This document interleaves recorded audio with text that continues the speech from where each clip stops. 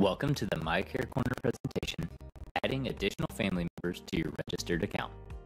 Additional family members, such as a spouse, parents, and children, can be added to a registered MyCareCorner account once a healthcare provider provides the family member with an email or printed copy of the registration instructions for MyCareCorner. This presentation will demonstrate how to add a family member to a registered MyCareCorner account.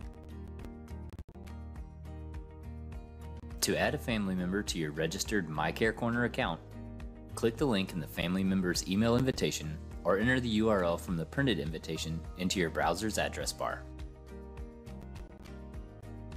To complete the information transfer to MyCareCorner, click Continue. To confirm the identity of your family member, enter your family member's date of birth and click Next.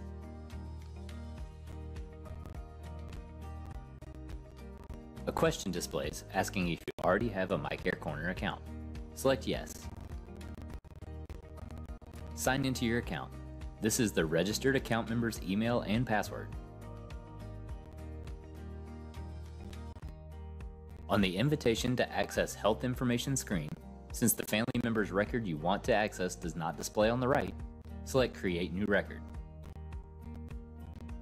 On the Create Health Record screen, enter your family member's information. First name, last name, relationship to you, sex, and date of birth. Enter the characters that display in the CAPTCHA box, and click Next. On the authorization screen, select Authorize. On the Access Approved screen, click Home.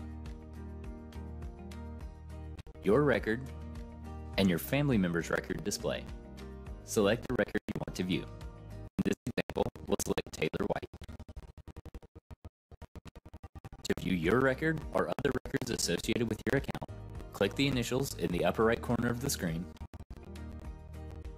and select the record you want to view. This concludes the MyCareCorner presentation on adding additional family members to a registered account.